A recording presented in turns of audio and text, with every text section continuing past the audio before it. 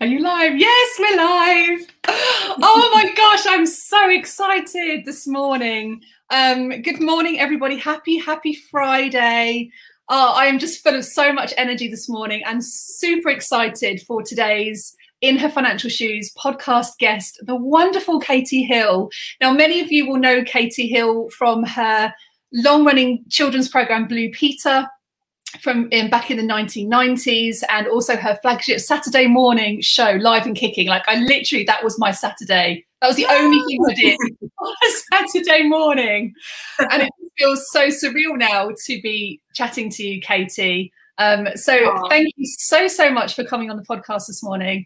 You know what? Thank you so much for having me, Catherine. And thank you to everyone who's tuning in right now, because I realise that these are strange times that we're all navigating. And I did a yoga class the other day live, and I normally do them recorded. You know, I like to do it at 7:30 in the morning, and I just do it in my own time. And I did a live one, and actually the difference in a shared experience in that moment, not in catching up on something, was huge. So actually, for everybody joining live, I just want to, you know, give you credit for being here and giving up your time to be here live, because I do think there is something in the connection of all doing something at the same time that we've lost in this season of, you know, we're all down our own little rabbit holes of social media or whatever it is we're catching up on. So yeah, well done for being here, everybody. Nice to see you. Yeah, it's so true, isn't it? Like I feel like we're so desperate for connection right now.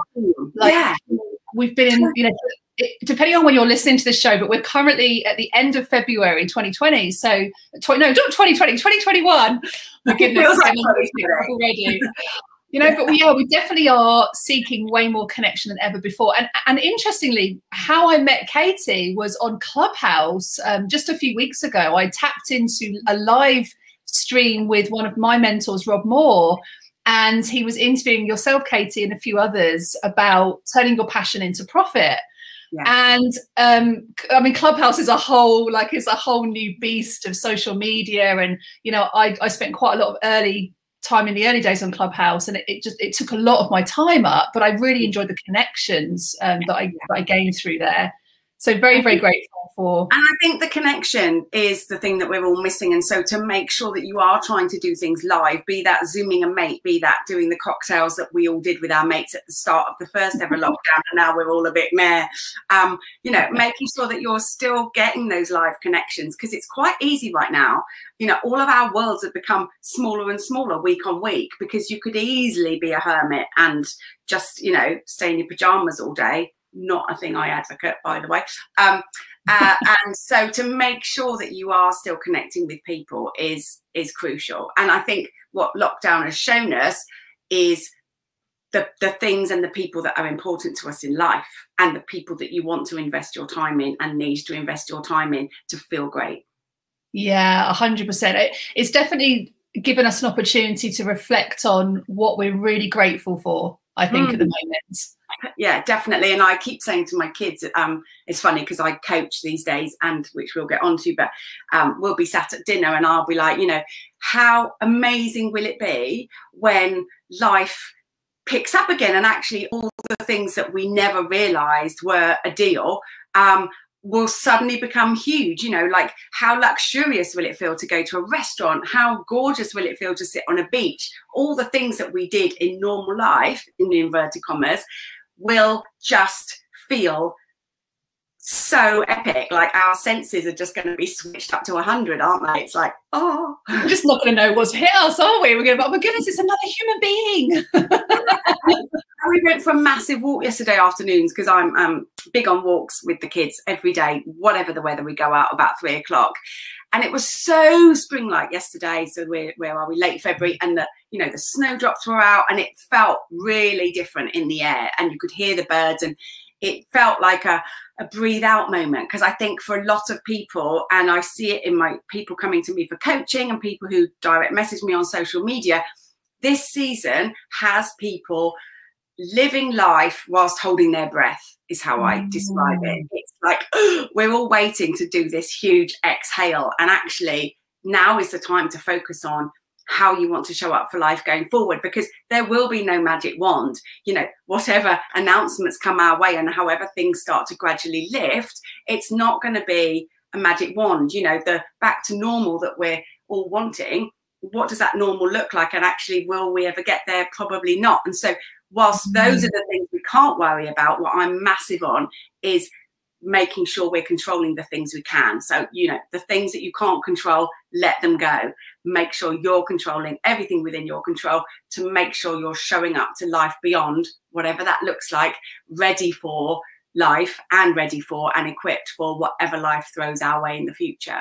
Yeah, I love that, Katy. It's almost like we're like you say, we're waiting for something to happen. And I know one of the things that I really want to talk to you about this today, because your energy and passion of helping people to live this limitless life is just so incredibly infectious. You know, every time I hear you speak, I mean, even right back to the days when I used to watch you on Blue Peter, you know, that energy is so incredibly infectious.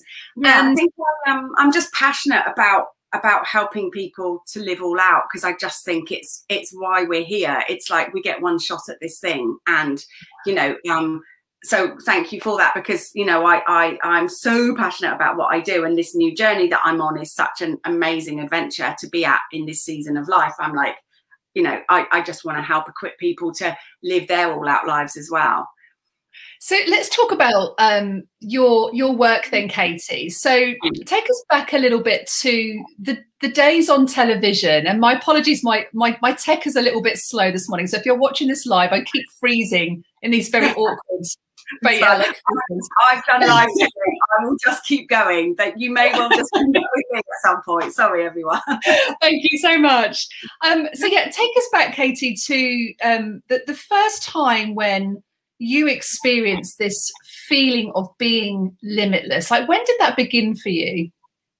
I mean, let's put it into context by saying, first off, I don't particularly think that I live a limitless life. I think I live as all out a life as I possibly can. And my clients, I help them live their all out limitless life, whatever that looks like. But I don't think that I'm particularly limitless. This is the name of my company, that I want to help push people to heights they never thought they could get to and help them to get there. And actually, you know, someone said to me the other day, you know, so how do you have all the answers? Buddy, I don't have any of the answers. I have all of the questions. You have the answers for your own life. The only life I have the answers for is my own. And so I realized quite early on that I had, well, for example, when I started on Blue Peter, I had this dream that I wanted to present Blue Peter from about the age of 6.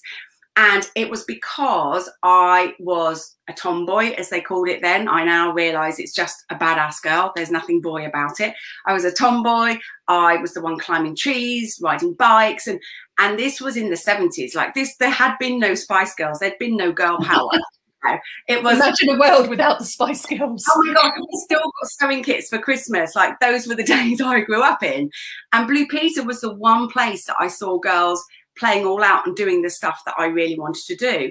And so that became my dream. Now, I never equated being the spectacularly shy girl at school with landing my dream. I never equated the two. And actually at the age of 5, when I'd say to people I wanted to present Blue Peter, they'd be like, amazing. You know, fast forward to when you're 15 and it's quite a different reaction from people. And somehow we have our dreams knocked out of us, for want of a better word, because understandably adults can be nervous and they're kind of, okay, but what do you really want to do? You know, let's get, and actually to let a kid have that massive, expansive dream in their head for as long as possible, because there is no rush. You know, the kids growing up today, I was speaking to a futurologist the other day, and she was saying the days of having a career where you are a teacher or a, you know, a bank manager or a lawyer, whatever it is that you are, those days for our kids won't exist, because the world is changing so quickly.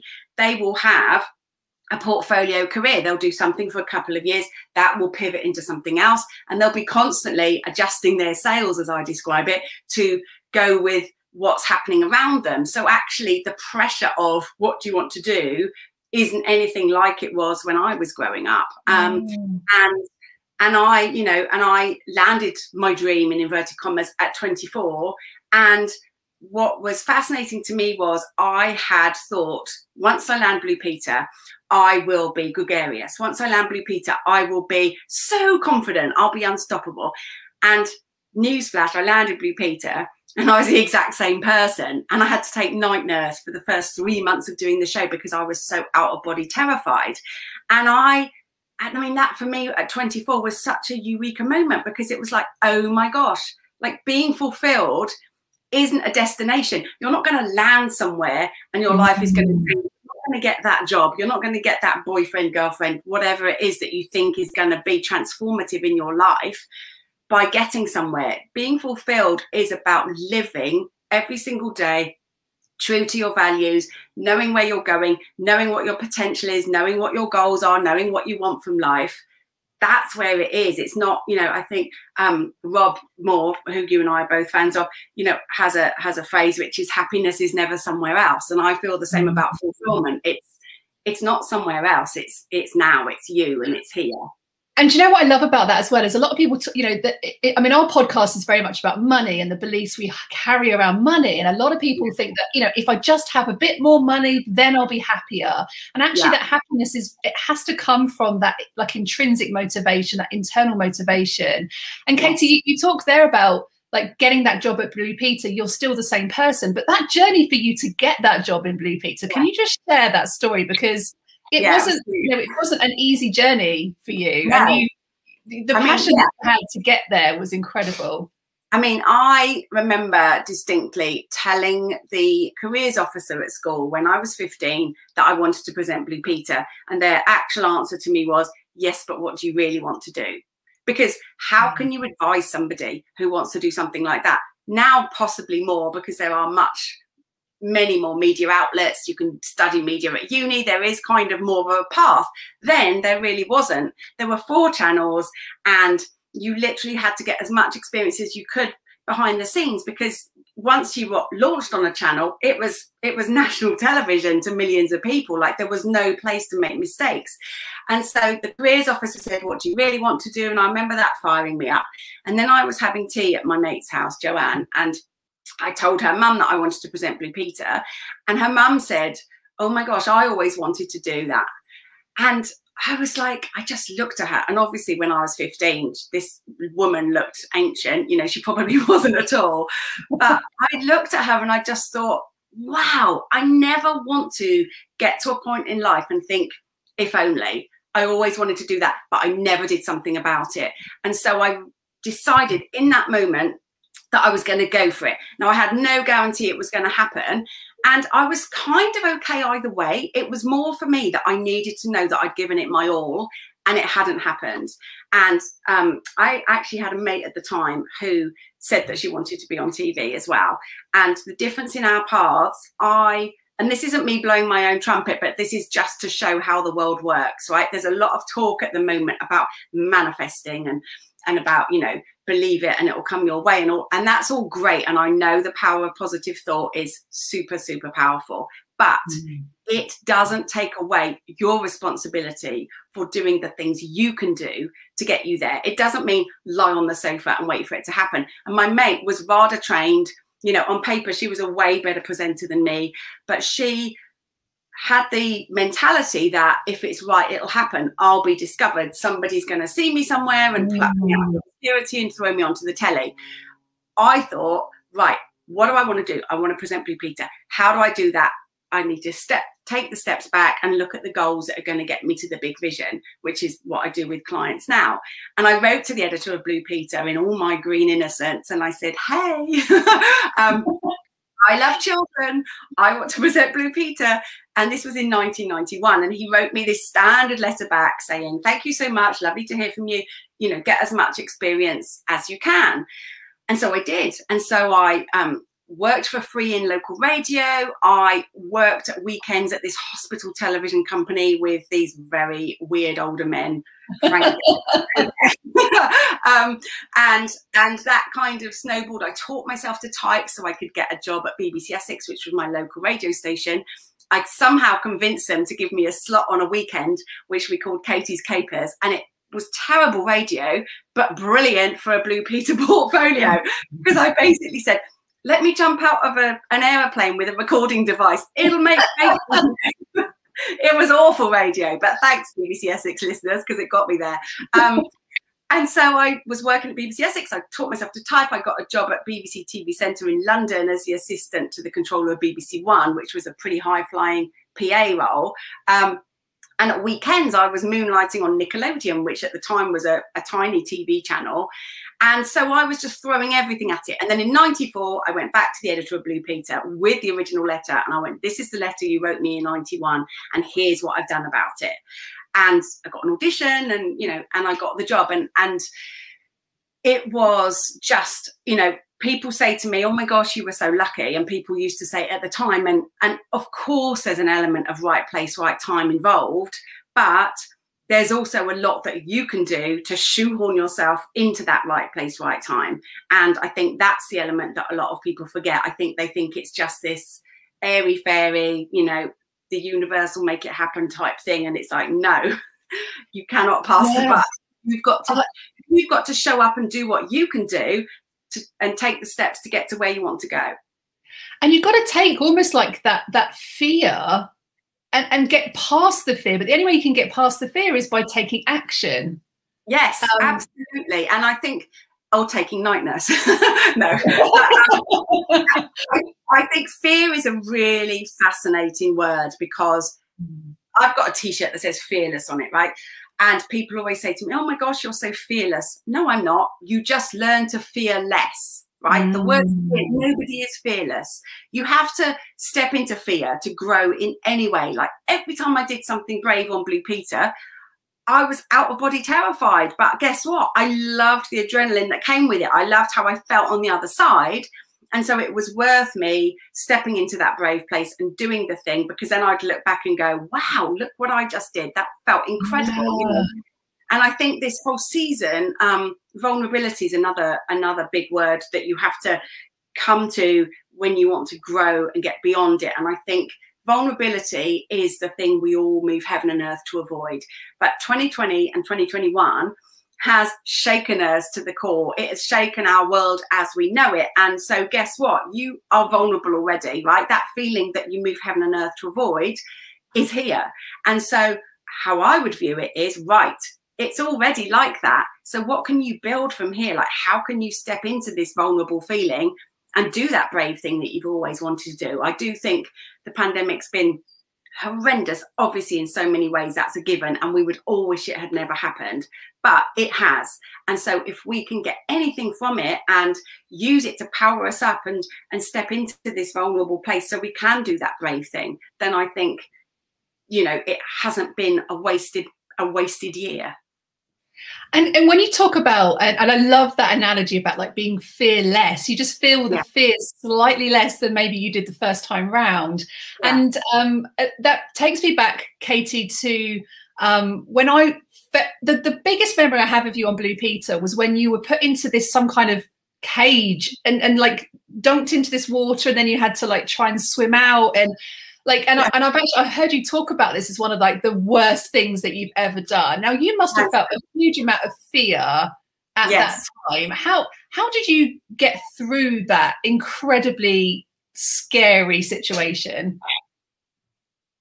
Yeah, it's funny. I think I might actually share that video tomorrow on my Instagram account, because you reminded me of it. And it was hands down the scariest thing that I've ever done. And the thing with Blue Peter, because we were on 3 times a week, the diary was so frantic that you'd literally sit down with the film team and they go, you know, Monday is London Zoo, Tuesday is blah, blah, blah, Wednesday is Yeovilton Dunker, right? So I had this thing in my file of facts at the time that said Yeovilton Dunker, not a clue what it meant. They said, bring your trainers. Oh, okay. So we rock up to Yeovilton, and it's basically where they train helicopter pilots in case they ever have to ditch into the sea, right? And people in the RAF have to do a refresher on it every year. Now, when I arrived, I discovered that if ever you kind of pull a sickie in the RAF, they check whether you've got the dunker coming up, because everybody hates it and everybody does everything they can to get out of it, because it is like hell on earth. It's basically this 20-foot cage which is a simulator of the insides of a helicopter. You sit inside it, you're strapped in a 5-point harness, which already sets me off, right? I'm claustrophobic, I hate being trapped. So you've got a 5-point harness on. They give you the warning. They lower the whole module into the bottom of a swimming pool, and then they like rotate it 180 degrees, so you're upside down. It's hideous, and you do it about 6 times, all different scenarios. So the first time they'll say, Katy, you're man number 1 to get out. So when it stops, you have to find your way to the door, kick it out, get out, or get everyone else out before you, or whatever scenario it is. Then you do it in the dark. And the weirdest thing is, when you're on the surface, you're like looking at your exit going, oh yeah, my exit's over there. The minute you're underwater and you've lost all sense of where you are because they've rotated you upside down, you don't know where's up, you don't know where's down. Like, they showed us some videos of people who'd done it before, and there was this guy literally scrabbling, trying to bury through the floor to get out. Yeah, it was horrendous. And I think they had to kind of almost knock him out in the end, because you're so kind of heightened to everything that you get this like superhuman strength of fear. And that was the worst thing I've ever done, without oxygen, and I hate holding my breath, like awful. But I did it, and actually the learning for me from it was, and what I do now with things when I'm really scared, it's like, what is the absolute worst that could happen, right? What the worst that could happen in that moment? I knew I wasn't going to die because there were safety divers down there. You know, the very worst that actually would have happened would be that I'd panic and take a few lungfuls of water, and then they'd hoik me out. Now, that wouldn't have felt great, but I would still be here. And so now I always, when I'm scared, think of the very worst thing that could happen. It's a bit like the first time I ever went skiing. Again, I hate heights. And the best thing that happened for me was the first time I fell over, because I was like, okay, that actually wasn't that bad. And instead of falling and ending up at the bottom of the mountain in a heap, which is what I thought would happen, you fall and you slide, 10 feet, and then you get up again. And sometimes actually realizing that the worst thing that can happen isn't actually that bad takes some of the fear away. I also really focus on why I'm doing that thing. So for me, when I was on Blue Peter, there was a huge element of wanting to inspire girls, because I wanted girls to have role models like I'd had growing up on the show. And so it was really important to me that I stepped up to do all the actiony stuff. And it wasn't at the time, oh, let's let the boys do it. Not a chance. So that's I was thrown out of planes and all of the stuff. And the last lockdown, actually, between lockdowns, I was in London, and I was on the tube, and I got off at Oxford Circus, and I was just aware of this person running, and this woman ran up to me and she's like, oh, you're Katy Hill, aren't you? Now, that's weird for me now, because I'm on a different journey with my coaching. I feel slightly different than the Katy Hill of TV land. And so it always takes me aback when someone recognizes me, because I think anyway. Long story. So she said, you're Katy Hill, aren't you? And I was like, yes, I am. And she went, I have to tell you, you're the reason I became a brain surgeon. And wow. I could have burst into tears, because she said, you made me feel like anything was possible. And now for me with my coaching, like, that is 100% my why. It's helping people realize their potential and what their limitless life looks like, and putting in the steps that will help them get there and helping them elevate life. And I think when you've done a job that's that phenomenal at 24, and I finished Blue Peter when I was 30, it can be a bit of a hard act to follow, because you're like, well, I've kind of lived 10 lifetimes before I'm 30. Yeah. What do I do now? And what's phenomenal for me on my new journey is that I feel like I literally am stepping into this whole new era that is going to be even more exciting than the one before. And I genuinely do believe that. And it's, I turned 50 in April, and at this point in life, it's like this amazing threshold that I feel like I'm just stepping over and loving. Oh, just like, as you were talking there about that lady who came up to you to say that you were the inspiration of becoming a doctor. I mean, that must have just been such a real, like, validation almost of, this is why I'm here to create impact and to help other people. 100%. Actually, impact is my word for 2021, because Captain Sir Tom Moore passing, you know, that really affected me, because I looked at him and I was like, wow, I think he was 95. And I thought, wow, to reach 95 and to have never stopped pushing, that's incredible. Like, he'd already lived the most epic life, and he could quite easily have gone, I'm just going to have a cozy time now and everyone else can look after themselves. And he didn't. Like, impact to him, and, you know, having a legacy that he was leaving behind was obviously an important thing for him. And I think one part of the word limitless, one definition in the dictionary of it is without end. And I think for all of us, you know, not to get heavy, but I think the impact that we're having on the world around us that will one day get left, you know, what is that impact? And, you know, if you went tomorrow, would you feel like you'd had the impact that you wanted to have? And, you know, I was very aware that I had an impact in my early career, and then I wasn't having the impact now that I wanted to. And being on this new journey is just, you know, and I coach a lot of people who are feeling lost and they don't know, you know, their why and all of the stuff, and to help connect people and reconnect people to who they are is just, it's the most exciting journey that I'm on. And I do feel like a lot of the girls who grew up watching me on the show are now my coaching clients, and that's amazing. I love it. And that's the power of a brand as well, isn't it? Building that personal brand for yourself. So when you think of the 95-year-old version of Katy, how will you know, looking back at your life, Katy, that you've reached your full potential and your vision? I think just knowing that I have lived according to my values and feeling like I've just lived all out, you know, and I feel so centered in what those values are and who I am now. And I think, you know, it's so important that we take the time and we kind of gift ourselves the time to ask ourselves the big questions that you never ask yourself. I mean, a great example of it is, you know, everybody on holiday, for example, sits on a beach once a year. The first 3 days you're decompressing, and then you start doing some amazing expansive thinking as you're looking at the horizon, and you're like, I'd love to do this, I'd love to do that, I'd love to, whatever it is.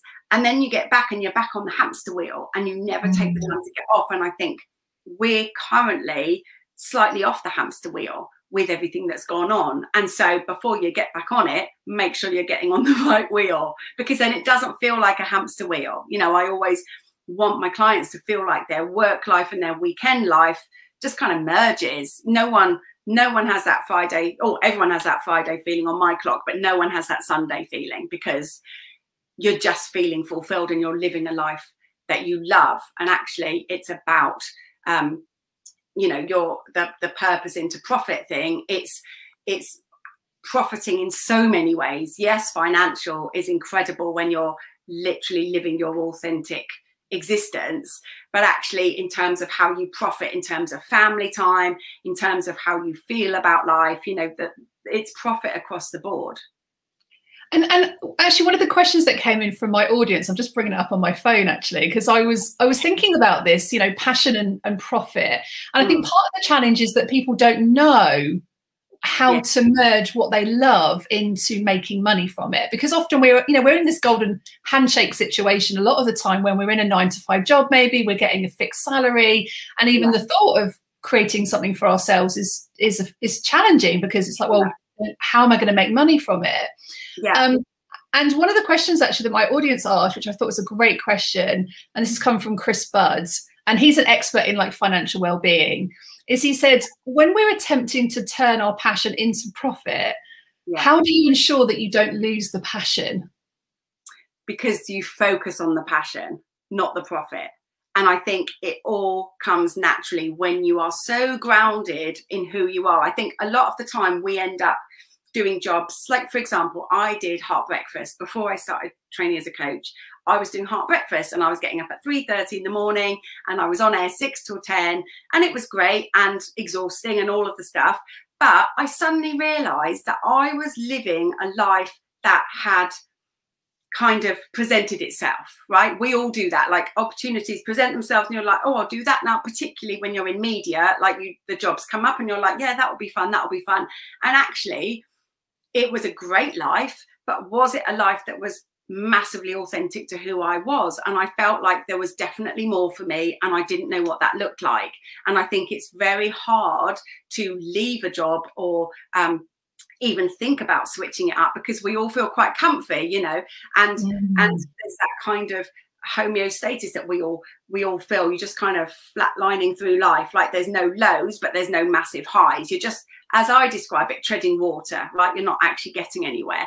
And that largely comes from not being clear on who you are, what you want, and where you want to go. And so we do end up kind of trapped, for want of a better word, in these lives, you know, and you end up living a reactionary life, not a proactive life. So, you know, you also have all the different hats on, you know, and I always get back with clients as to who they are. It's like, who were you before you were their mum? Who were you before you were their dad? Who were you before you were their wife? Like, taking away all the hats that we put on that have kind of come onto us throughout life, and getting back to who we are at the core and what it is we really want is the key to then being able to build your big vision. If you're just kind of grappling for, what is it I like? What do I like to do with my spare time? But, you know, that doesn't work. You have to come right back in and do some real soul searching. And actually, I left Heart, which was a really brave move. You know, it was a great gig. I did it for 3 years, and my daughter was starting secondary school, and I thought, I want to be around more, and I want to look at, I'd never taken some time for me. I'd been on this media roller coaster, and actually to take the time. And first of all, I just thought, I'm going to do a course in neuro-linguistic programming because I'm interested in how the brain works. And then that led on to a full-blown coaching course. And I still didn't even know that I wanted to use it actually as a coach. I just thought, oh, it'll make me an amazing mum, I'll be a great friend, all of the stuff. And I so got centered in who I was and this impact that I wanted to have, which was the same impact I'd had at 24, just in a very different way. Just, you know, I like reignited everything that was in there all along, and it had just been laying dormant. And, you know, designing the life that you want is so important, because otherwise you just end up living the life that the world throws at you. Yeah, and sometimes we end up living the life that other people, or we live the life that we think we should live based on other people's expectations or other people's judgments. Yeah, I love Michelle Obama said an amazing quote. She said, success isn't about how your life looks to others. Success is about how your life feels to you. There are no shoulds. And in coaching, the amount of times the word should comes up out of people's mouths, it's amazing. You know, and the minute you go, should you? You know, there are no shoulds. So let's take that word away. It's liberating for people, but it's actually terrifying, because there's something quite comforting in the walls we build and the, oh no, I can't do that because da-da-da. It's like, and often actually I can't do that is I won't do that. It's not that you can't, it's that you won't, because you've built your walls so beautifully high and trapping that you won't dare to step outside them, because it is scary. You know, stepping into the bold place can be scary, but wow, it can be amazing. Yeah, and I trained in NLP myself as well, Katy, and what I loved about that was that, you know, actually that concept of limitless, those walls, you know, what would happen if those walls weren't there, or what would happen if those walls were maybe slightly lower, that would just enable us to kind of creep over the top. But what I love about NLP was the whole knowledge about how the brain works. You know, we have to go right back to, what are we saying to ourselves? Because when we say things like I should or I can't do this, then we're attaching what we think we can't do with our sense of self. And when our sense of self isn't good enough, then we don't feel like we'll be good enough to achieve maybe turning our passion into profit, or doing something that we just know we want to pioneer or create change in the world.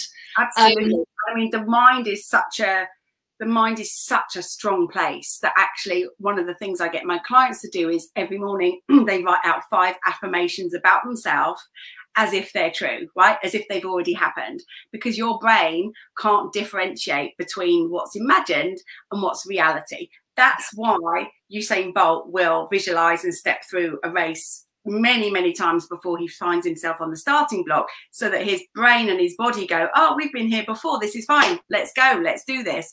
It's exactly the same in life. So actually 5 things that you want to be true for your life, if you write them down every single morning, subconsciously you start acting on them as if they've happened. So whether that be, I want to be a Sunday Times best-selling author, or rather I am a Sunday Times best-selling author, you know, I am a phenomenal friend, I am in my best physical shape I've ever been, whatever it is, you start acting on it without even realizing it. And the power of the mind is so incredible. I was researching this week about it, and Harvard University did this study on some 95-year-old men, and they took them away to a retreat. And one group of men, they said, we want you to write your autobiography, just a generic autobiography, go for your life. They had a week to do it, right?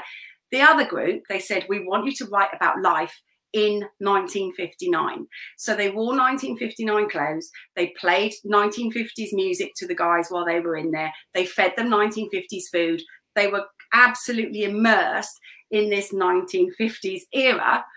And at the end, they did a second lot of tests on these guys, and they found that nothing had changed with the people who'd written the generic biography, but the people who'd centered themselves in 1959, their flexibility had increased.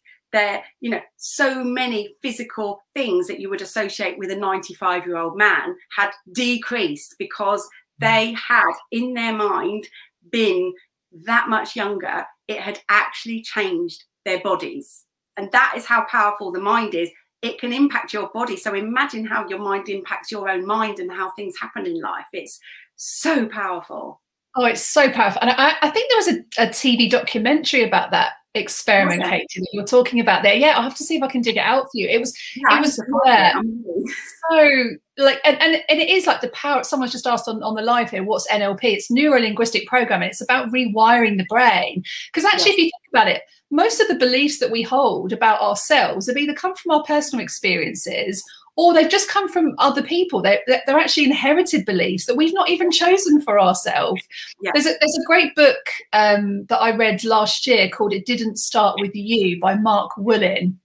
And what the author talks about in that book is how, you know, many of the traumas or the fears that we hold are actually not even our own fears. They're just fears that have been inherited from generational patterns.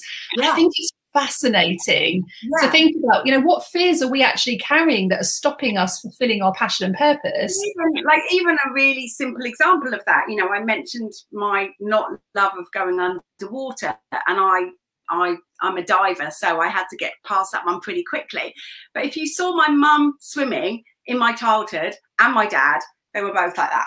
They were both the giraffe neck, you know. So obviously I thought there's something wrong with going underwater subconsciously, and never wanted to go underwater myself. So the things that we take on are so huge, and the power of the mind, like a small example with NLP is anchors, right? So for me, if I'm outdoors in the summer and I smell freshly mown grass, I'm 8 years old. I'm barefoot in my garden. Like, the power of the smell triggers something in your mind as a memory. So actually with NLP, it's making sure that you have anchors and triggers in place that are powering you up. And actually, if you have a negative thought pattern that you often fall down, I work with my clients to make sure that you're switching that and that you're putting tools and techniques in place that mean that you can pivot when that thought hits and go in a different direction rather than spiraling down. How important are habits then, Katy, in your work with clients or in your own personal work? How important are habits to you? And are there any habits that you religiously do every day? Yeah, 100%. I mean, for me, through this whole pandemic experience, habits have been my absolute lifeline, because I think it's that feeling of life being out of control. If you're controlling something, and for me, mornings are massive. So my morning routine has not changed in the pandemic, even though I've been homeschooling. I've had 2 children at home. I've been cooking all day long, it feels like. But my morning routine is non-negotiable. And the reason for that is, in school time, if I wake up when the children wake up, I feel on the back foot. And that feeling of, you know, you're on the back foot, chasing till you get them to school, then you're on the back foot with work. And actually, when I did Heart Breakfast, I realized the importance of early mornings and how it made me feel so energized for the day if I subconsciously or consciously realized that I was achieving a huge amount before the day technically started. So even in the pandemic, my alarm goes off at 6, sometimes 6:30, but normally 6. And I'll wake up, I drink a whole thing of water, that much water before I have my coffee, and then I will have a coffee, and then I do a half hour of yoga, and I do my affirmations, and I set myself up for the day with how I want the day to be, so that when the children come down, I'm 100% in the zone with them, and I'm really glad to see them. I'm not on my phone, and I'm not trying to do emails. Like, I feel like I've got ahead on the day, and so I can be in the zone with them, preparing them for their day. And then when we're not in a pandemic, they're off to school at 9 and my full day can start. But for me, in this whole uncertain time, being able to control the things in my sphere of control have been so important. Even tiny things like I get up and make my bed straight away. And believe me, there's a lot of cushions on my bed. So it's quite the process, but it means that subconsciously I'm starting the day on a win. It's like, okay, I've done that. You know, likewise, I have my workout gear laying next to the bed because I have to fall over it to be able to put it on. So I may as well just put it on. And before you know it, you're just kind of doing the habits and doing all the things. And there's so much, you know, particularly exercise and nutrition, that we know is amazing for us, and we know how we feel after a run or after doing yoga or going for a massive walk, and yet for some reason we self-sabotage and fight it the whole time and find any excuse. And I always say, you can either make excuses for 20 minutes or you can just freaking do it, you know. It's like, just do it, just do it. What about evening habits? Do you, because I'm really curious to this, like, and I've read pretty much every book on the planet, and I'm sure, Katy, you probably read books like Atomic Habits by James Clear, and like there's so many, like The Morning Routine. There's so many books that have got some great tips about creating morning routines. But do you have any evening routines that you get into, or is it just the morning? Yeah, I am more of a morning person. Evenings, I try to do some gratitude before I go to bed. So I literally have a notebook next to my bed and I write 3 things I'm grateful for from that day. Now, gratitude is different than the morning affirmations. It can't be a generic, I'm grateful for my health, right? It needs to be laser focused on something that happened that day. So it's like, you know, I'm grateful that the green smoothie that I had made me feel amazing, or I'm so grateful for that walk I went on. The sky was incredible. It felt like spring was in the air. It's really taking the time to notice the small things within your day. And if I've got something big happening the next day, so say I was doing a talk, for example, a keynote talk, I'm always nervous for those. Everybody is. Like, anyone who says they're not nervous before speaking in front of an audience is lying. Because it's good to have some adrenaline, but I've taught myself to instead of the kind of nerves, I turn it into excitement, because physiologically reframe it. Yeah. Nerves and excitement are very, very similar. So I tell myself I'm just really excited for the impact I'm going to have.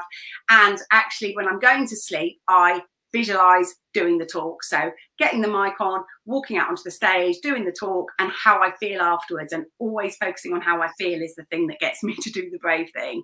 But doing that the night before is that thing like with Usain Bolt, and your body, you wake up and you're like, okay, I know what I'm doing. And you just get on and do it. And actually, the first keynote I ever gave was in Florida. And it was when I was doing my coach training. I got contacted by a company saying, would you come to Florida? Yes. And, yes. Don't do any more. And inspire our delegates. We're having a huge conference called Ignite.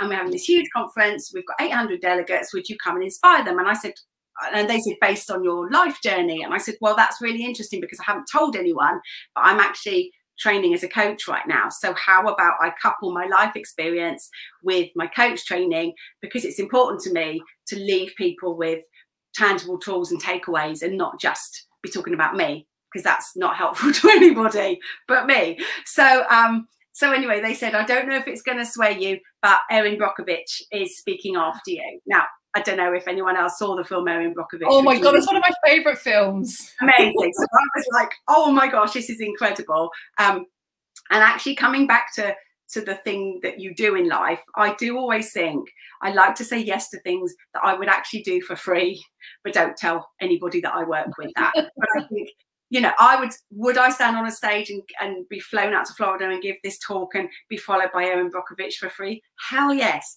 So I went to do the talk, and obviously it was huge, and it was the first time I delivered this keynote. So like the pressure was really there on myself because I'm quite a perfectionist. I'd walked it all through the night before, and I was kind of feeling confident. And as I walked out onto the stage, the compere guy who was introducing me came to give me a big hug. I'm like, buddy, get off. I just want to talk. Go away. He gave me this big hug, and my Madonna mic fell off onto the floor. Now, it was the worst thing that could have happened, walking out onto a stage to give a talk. That certainly wasn't in my walking it through the night before scenario, but it was probably the best thing that could have happened, because I leant down, picked up my microphone, fixed it back on. And by the time I'd fixed it back on, I think the audience was so on my side, because they realized it was worst case scenario, that it was the most amazing talk, because they were so fully engaged. And, you know, that was a moment of, if you think through the worst case scenario, that would have been pretty up there, and it was fine. I just put the microphone back on, you know, and we can rev ourselves up with fear of things that actually aren't really to be feared at all. It's just human, you know. Yeah, so what? And real as well, like these things happen. And actually, and that's interesting how you said, like, I'm a bit of a perfectionist, because I too really resonate with the perfectionist part, when the perfectionist part comes up to play. And sometimes I've done podcast interviews where I've been so nervous, I've like scripted everything out, I've not slept the night before, because I'm like thinking about, oh, what are going to be the best questions to ask this guest. And actually, when we just let that perfectionist go, and just kind of just show up and just see what happens, then go. I think often it's the feeling prepared that empowers you to do the thing. You know, I think we've all had that awful dream where you've got a German exam, or you're out on a stage and you don't know your script. Like, maybe that's just me because of my heritage, but that's the one that I get.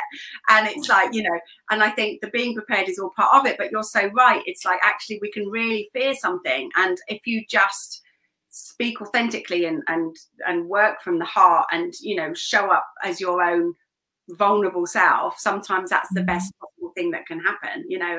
And that was such a great experience for me with my talk, because it was like, okay, well, the worst has happened, and it just happened. It wasn't perfect, and that was fine. And actually, you know, speaking about Rob again, I read his book, Start Now, Get Perfect Later, and I had never realized what a perfectionist I am. Like, I am so ducks in a row before you launch anything. And actually often the perfection thing is just a block, and it's a barrier, and it's an excuse for not doing the thing. And so I launched a podcast last year, just because I'd always talked about doing it, and so I just did it. And actually, you know, to start and then go, okay, I'm just going to change that a bit, and that doesn't work, and you know. And fear of judgment when you're somebody who's been in the public eye is huge, but I just always come back to, you know, I need to step up and be vulnerable, because I want to have this impact, and because I know that I can help people. Yeah, I think sometimes the perfectionist can be like just a mask that we wear to stop us from taking action.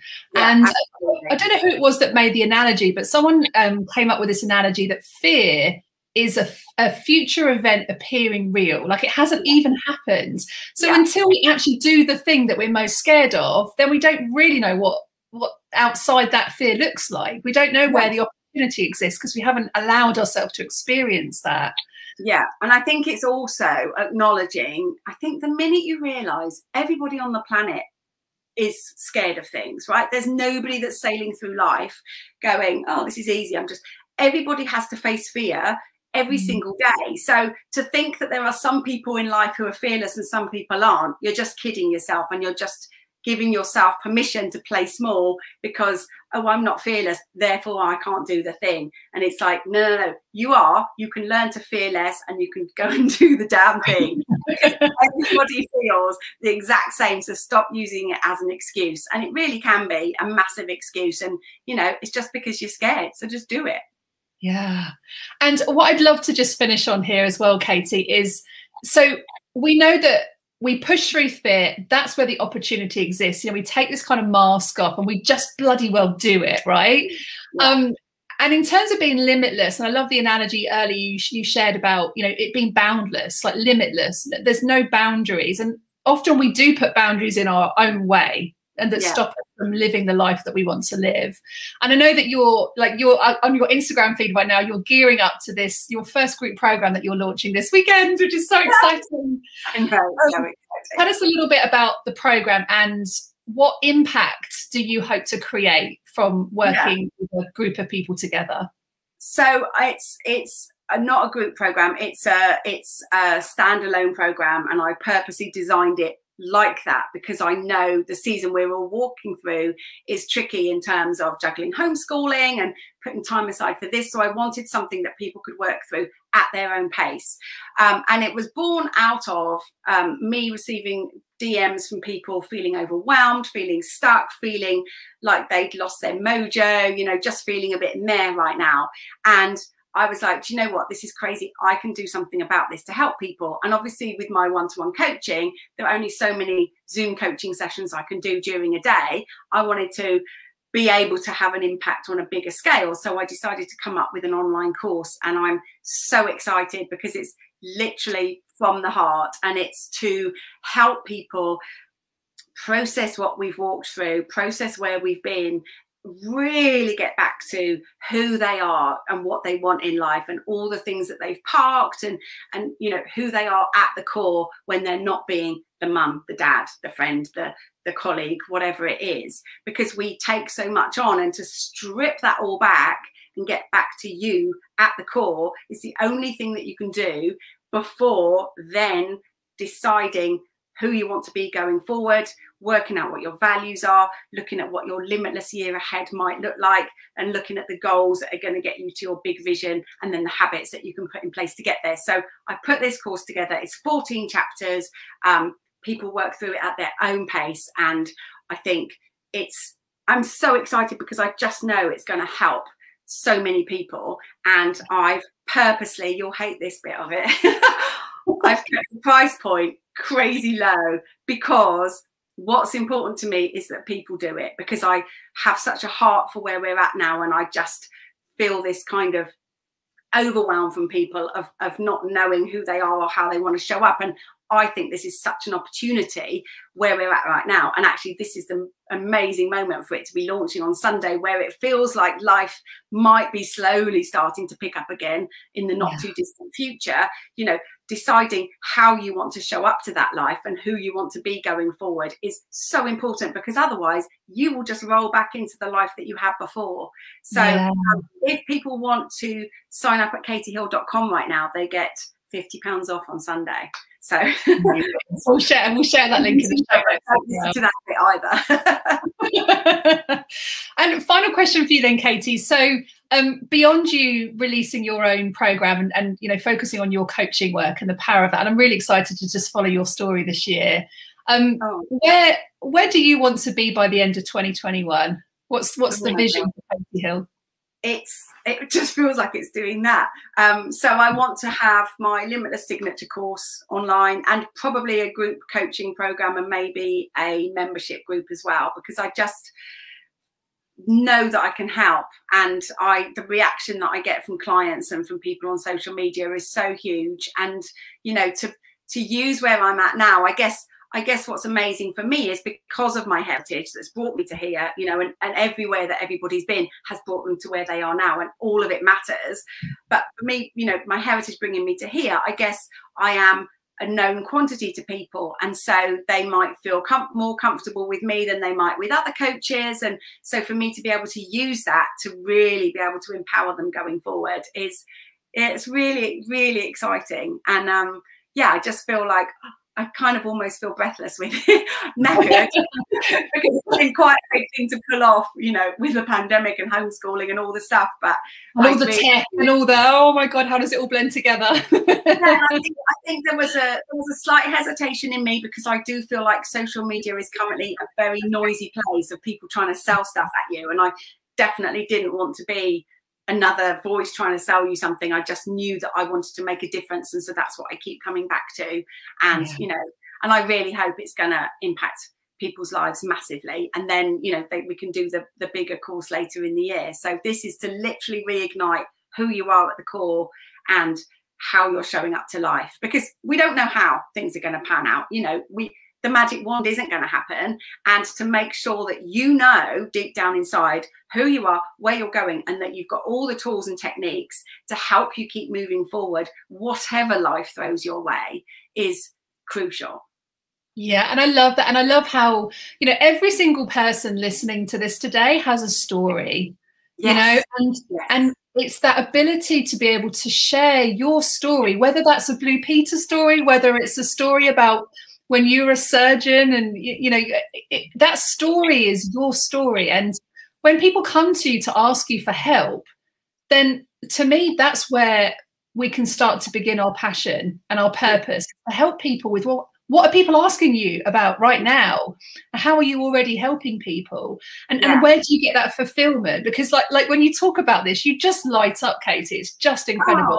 Oh. So I think the you know, to go back to the Captain Sir Tom Moore thing about impact, you know, I always say to clients, it's like, you've got a billboard, right? You can put one message on it. This is what I'll leave everyone with. What is the message that only you can give to the world? Because everything that's happened in your life to now, even the shit bits, have brought you to where you are now, and you have such a unique voice, and to make sure that you're using it to have the impact on the world that only you can have is really important. Amazing. What a great message to finish on today. Thank you so much, Katy, for joining us on the Inhale and Produce podcast. You've been an absolute pleasure. Certainly, you're going to be in my gratitude diary this evening. Just finding you on Clubhouse a few weeks ago and connecting with you on Instagram. So thank you so much. You've been an absolute pleasure. Such a pleasure. And if anyone wants to find me on social media, I'm Katy Hill, and my website, if you want that discount, is katyhill.com. Basically does what it says on the back end. Wonderful. And we'll share all those links on our social media accounts and in the podcast show notes today. So thank you so much, Katy. Thank you for having me. And you know, keep going, everybody, and make sure you keep showing up to live stuff, because the connection is so important. Thank you. Thanks very much for listening, guys. Have a great rest of your Friday. See you all soon. Bye.